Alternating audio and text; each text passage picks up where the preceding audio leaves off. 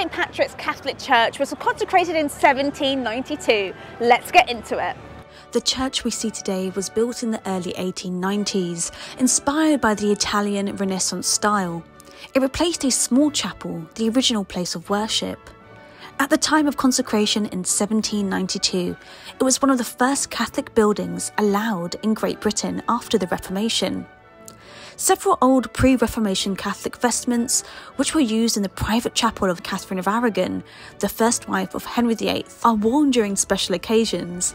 St. Patrick's is also known for its catacombs, wooden confession stalls, and stained glass windows, including the rose window and 5 lancelet windows with contemporary glass. A relic of St. Patrick is kept here. Life-sized angels carved from marble in 1875. So the next time you're near Soho Square, marvel at the main entrance, the portico in Corinthian columns and